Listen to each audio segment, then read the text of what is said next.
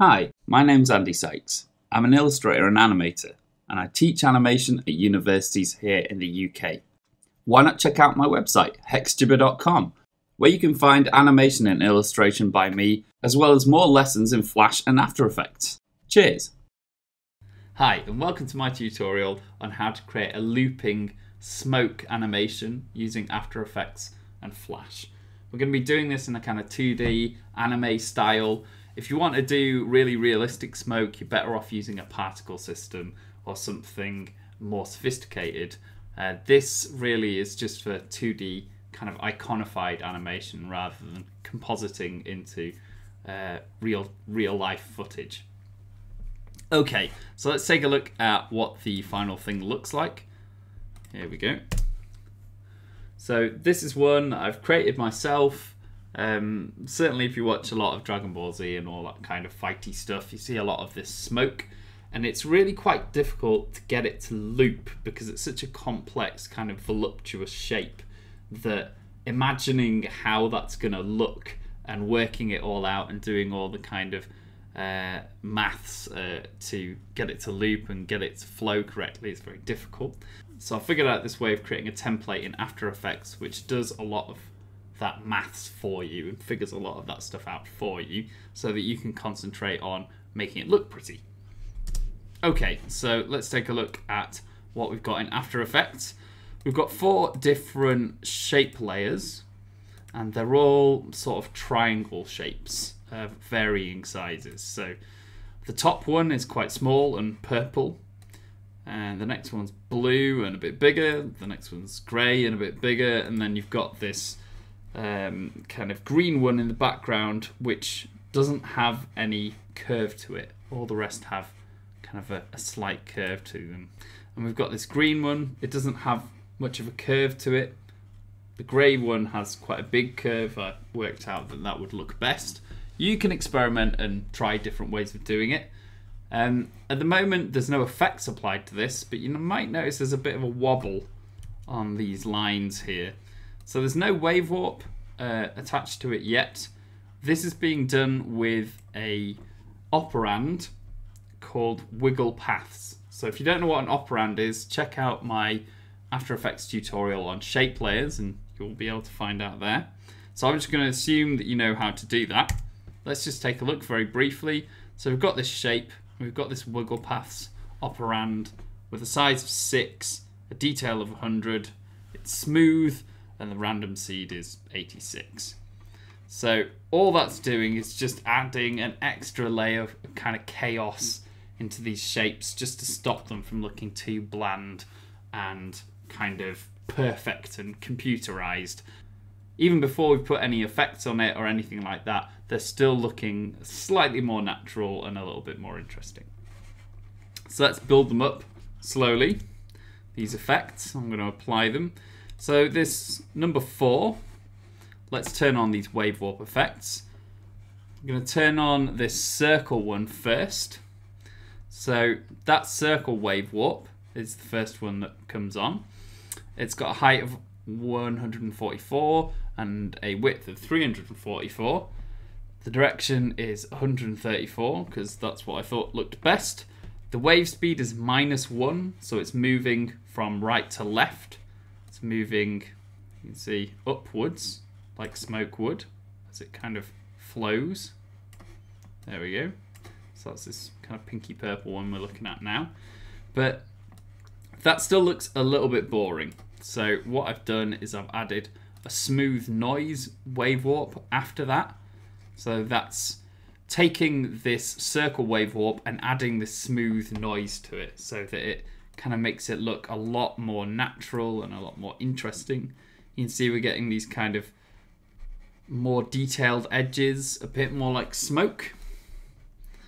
So we've already got a much more interesting looking kind of beginning to our template there. I've also posterized the time and set the frame rate at 10 because that suited this type of animation quite well. You might notice that on the smooth noise I've also got a phase of 1 × 34 because that's what I thought looked best, and there's a phase of 1 × 121 on this first one. that's just from cycling it around and getting the best look for this particular animation. There's no particular science to it. The numbers are a bit baffling, but essentially I've just pushed the knobs around until they do what I want. So let's take a look at the blue one next. We've got, again, this circle, wave warp, and these are the settings if you want to pause it and check those out. And our second wave warp, which is smooth noise, which is kind of making this nice bumpy sort of texture and making it look a lot more interesting. Just a point that all the wave speeds in all of these layers are going to be -1. If we had them at different speeds, it would make everything go out of sync and it would look very poor. It wouldn't work at all. Both of the phases are set to 180 and the direction is 134 for both of those. That makes sense that they both be the same. We want them to be moving in the same direction. So let's move on. This grey one, we've got a circle and we've got this smooth noise. So we get these nice big clouds. What the circles do is they create sort of the shape of the cloud, the big chunk that we're going to see looping going over and over again. But the smooth noise breaks it up and makes it look more interesting and more natural. See, if I turn it off, that doesn't really look right. If we traced over that, it would look like a load of weird blobs. So I've put the smooth noise on there just to kind of add that extra layer of detail. And you can see the phase is set to 19 on this one and 75 on this. So I've adjusted the phase so that the shapes appear in the right place when I want them to. You see, if I move the phase around, it alters where the cloud is at any given time. And I figured that a phase of 19 on this one would put it in the right place next to these two others and make it look cool.